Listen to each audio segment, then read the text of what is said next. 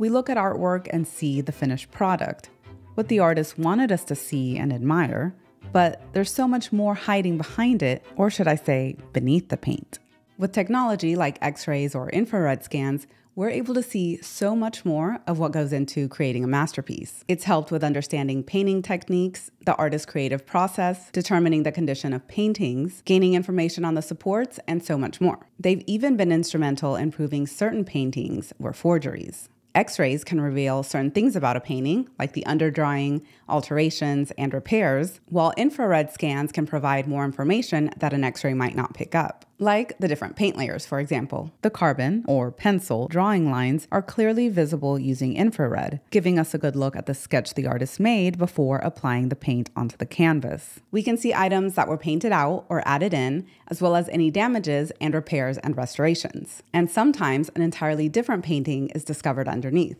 So this technology helps shed a light on the history of a painting. X-rays were first discovered in 1895 by a German physicist, while infrared reflectography was developed in the late 1960s. This new technique quickly became recognized as a way to study artwork, and by 1896, a professor from Frankfurt had produced a successful X-ray of a painting. In 1924, the Bavarian State Painting Collections in Munich became the first museum to install an X-ray machine. Soon after, X-raying paintings would become a standard procedure. Even up until today, X-raying remains a routine and fundamental part of painting conservation. So first of all, X-rays are a form of electromagnetic radiation located on the electromagnetic spectrum beyond visible and ultraviolet light. Because of their high energy and short wavelengths, X-rays can pass through most solid objects. As they pass through the painting, different materials block the pathway, depending on the chemical composition of the materials and their thickness. Pigments composed of materials with high atomic numbers will block X-rays, and the radiographic image will appear light. When X-rays pass more easily through the layers of a painting, the X-rays will register dark in the X-ray film. Because of this, not all materials appear the same, and some materials may not register at all. For example, areas containing elements such as lead block X-rays and appear white, while areas composed of carbon and other light elements allow X-rays to pass through, which results in dark areas on the image. Infrared light is also typically more responsive to black pigments.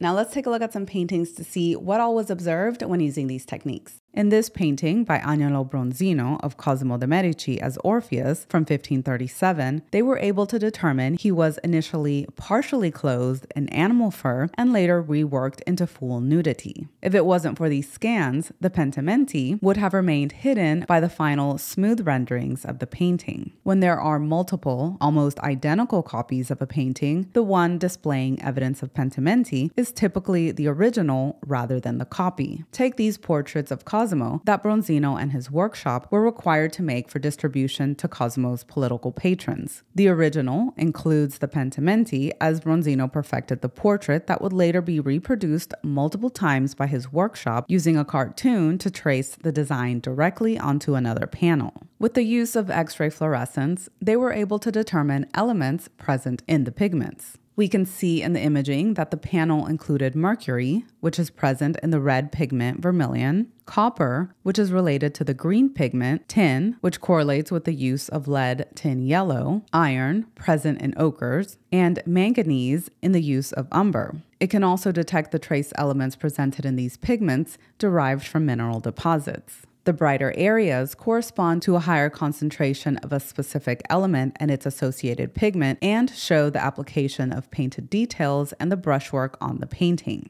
The XRF mercury map indicates the use of vermilion pigment used for the flesh tone, the reflections of the armor, as well as its velvet lining. The copper map identifying the copper-based azurite pigment used for the green curtain background shows a discontinuity of the brushstrokes across the lines, and the background appears to have been painted in two separate stages, inside and outside the inscribed lines. Our next painting is a very popular painting by Jan van Eyck, created in 1434, the Arnolfini portrait, which has been scanned twice before. The infrared scans revealed quite a few alterations, so let's take a look at some of them and compare them to the final portrait. Starting with Arnolfini himself, we can immediately see changes in his face and hat. First, drawn with his eyes higher up, as well as his nose and mouth. His hands clearly show redrawings, as do his feet. There are 3 distinct versions of his feet. While we're taking a look at his feet, you may spot a surprising find. There are no underdrawings found for the dog or the chandelier for that matter. It's usual to not find underdrawings for smaller items or certain details, but the fact that there were none for the dog and the chandelier was a bit more surprising to researchers. His wife also has quite a few changes, just not as many as him.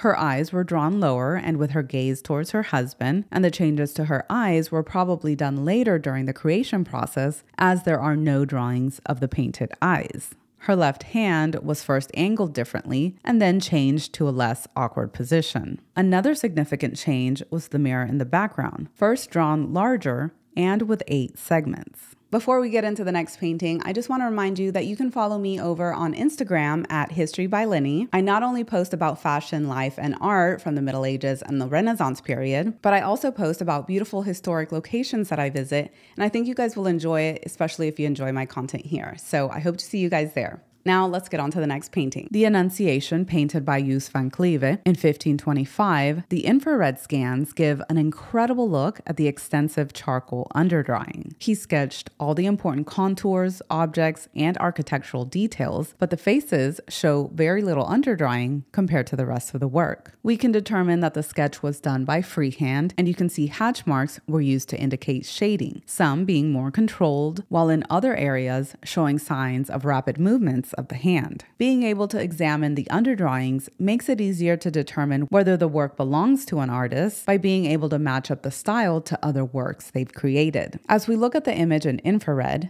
you probably notice this dark area on Mary's blue robe. In the X-ray scan, you can see that a repair has been made to the panel after suffering some kind of damage. A wooden insert has been added, and the jagged edge at the top gives us an indication that the damage was most likely done by the painting coming in contact with an object rather than a purposefully made cut or replacement. Sometimes, while scanning paintings, they discover something other than the artist's drawings and techniques. They may find work by different artists, and this is because it was not common for an artist to reuse a canvas, especially when the painting was no longer needed. Take these, for example. A 16th century painting of the beheading of John the Baptist was being x-rayed to find a cause for the deterioration of the painting. To the conservator's surprise, a nativity scene was found, and gold leaf is even seen present around the baby's head. While not the easiest to spot, it's been marked out here.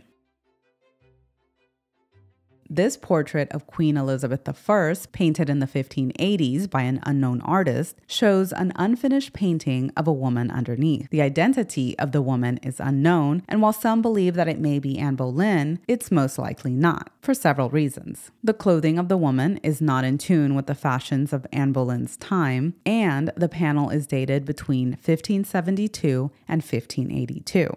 As I mentioned in the start of the video, X-rays also give us information on the supports. The support is the material used to apply the paint on, like canvas, plaster, wood, and other materials. Wood was a popular choice for supports, and in this painting by Sandro Botticelli from 1480, we can see that it's one solid piece of wood with the graining going vertically. This was a popular choice for supports in Italy during the Renaissance. If we compare it to this 1475 Netherlandish painting, which was originally a rectangle, we see that the support was constructed from 2 planks. Now, here's a different way to use X-rays rather than just on paintings. Fragments of a 12th century manuscript were found in the bindings of a 16th century book. It's not as uncommon as you think, since medieval manuscripts were often cut up and reused between the 15th and 17th centuries. But with this technology, all it takes is a scan to determine if there's a hidden treasure in the bindings of a book.